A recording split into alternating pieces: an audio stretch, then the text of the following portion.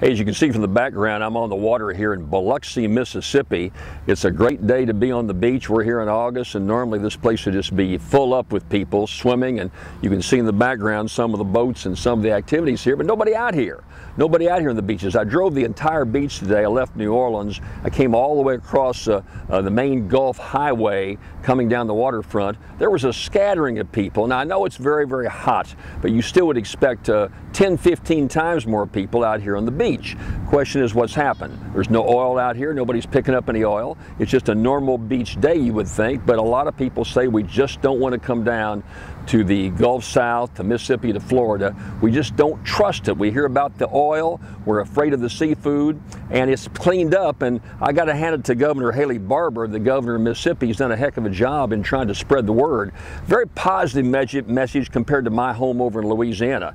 In my home in Louisiana, people are you know, it's like the sky is falling. Chicken Little keeps hollering, oh my gosh, it's horrible, the oil is coming up. The seafood, I think the thing I saw last week on the seafood was, state of Louisiana wants about $350 million to start monitoring the seafood from now for the next 5 years.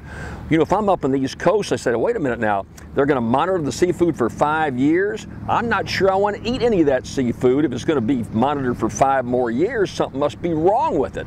Well, there's nothing wrong with the seafood. I had shrimp, crawfish, the crab meat. I had a piece of flounder last night at Galatar's restaurant in New Orleans, one of the great restaurants in New Orleans. They have no complaints about the fish, the redfish, the drum, the speckled trout, all is fine. But we've screamed so much about the federal government needs to help us more from the Louisiana side, it's just scared a lot of people away. It's a tragedy because what Florida is saying, what Mississippi is saying, what Alabama is saying, look, Louisiana, this is our waters too. The damage is being done to us, and by your hollering so much and demanding more money, which they should get, but the way you're doing it is, do it quietly, quit screaming if the sky is falling.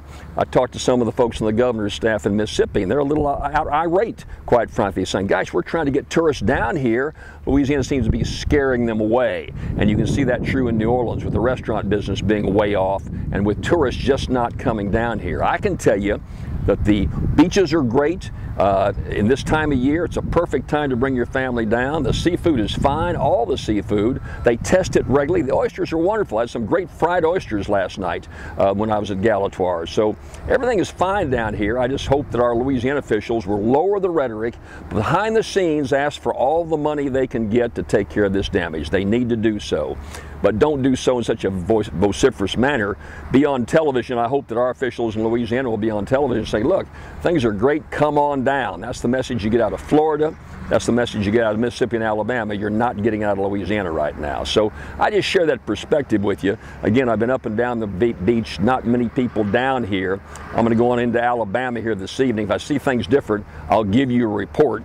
But I just want to give you the overall view that things are pretty good down here. The worst thing about the beach right now is the attitude taken by a lot of folks in Louisiana that they're being so public with their criticism and hollering for so much aid that, quite frankly, it's hurting the effort, keeping people away. And there's no need to keep people away because there's plenty to do down here. A little hot in August, get into the end of this month into September, well worth coming down. Hey, Jim Brown here. Glad you're watching in terms of what we're trying to do, and I hope you'll come on down to the Gulf South.